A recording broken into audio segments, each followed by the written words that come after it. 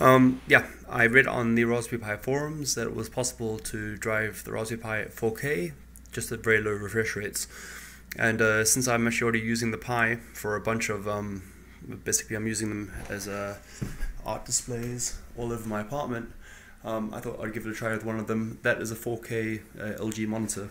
So I'm going to go reboot this bad boy and then show you the entire boot sequence over here.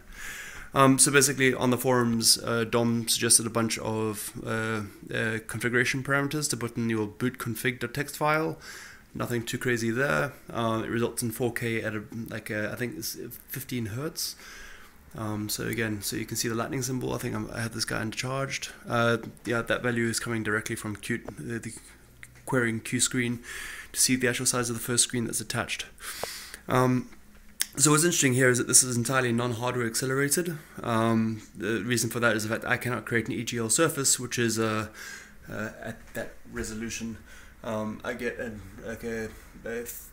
B300 error message, which I'm not quite sure what that resolves to. But anyways, normally everywhere else I'm running this, we are actually using OpenGL ES2 and full hardware acceleration.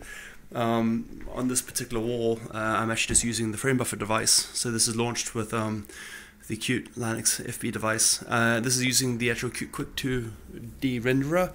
So my application is just a QML application. I really had no interest in trying to make a rasterized application work on the Pi, but the 2D renderer was there, so I added the single API call that Laszlo shared, which indicates that you actually want to use the software backend for the declarative engine, and voila, this thing just came up. This was literally zero effort.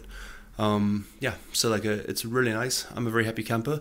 You can see how slow the animations are. I need to write a different display of this artwork now that is more static. But apart from that, I'm a very happy camper. Cool. Cheers.